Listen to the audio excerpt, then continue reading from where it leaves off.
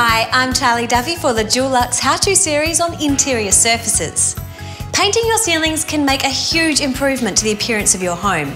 Check out how fabulous this room looks. We're going to show you how we got it looking like this. You might think that painting a ceiling is a little daunting, but as you'll see, it's really not hard. Before you begin, put your drop sheets down, then grab your ladder, brush, tape, roller, extension pole and tray. Start by removing cobwebs with a broom. Then wash the ceiling down with sugar soap using a sponge mop and bucket. You may think you'd be okay to skip cleaning the ceiling, but it's a really important part of painting. To make things easier, set up some floodlights below so you can see where you've already painted.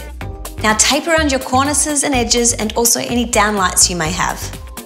We'll be using Dulux Ceiling White today. The first step is cutting in. Using a brush, paint carefully along the edges, cornices and corners of the room to create a border around the ceiling. Don't forget to go around any downlights, hanging lights or skylights. Now that's all done, you're ready to roll. Start in one corner and use the roller in smooth, parallel actions.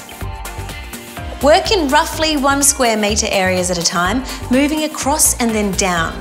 Working in small areas will also make it easier to maintain a wet edge. Once you've finished a large area, you can lay off the paint.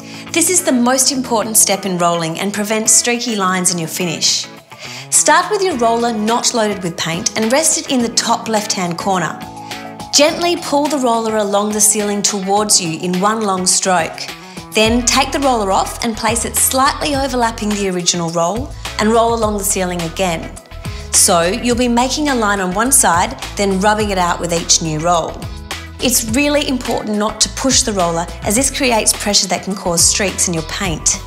If you're doing 2 coats, let the first coat dry, then repeat the process from the cut-in stage. We're all done, but we'll leave you with a couple of handy tips. One thing that can be confusing is painting white onto an already white ceiling. Use Dulux Never Miss, which goes on pink and dries white. And if you're painting your ceiling in your kitchen or bathroom, use Dulux Wash and Wear Plus Ceiling. This will prevent mould and bacteria from growing on the surface.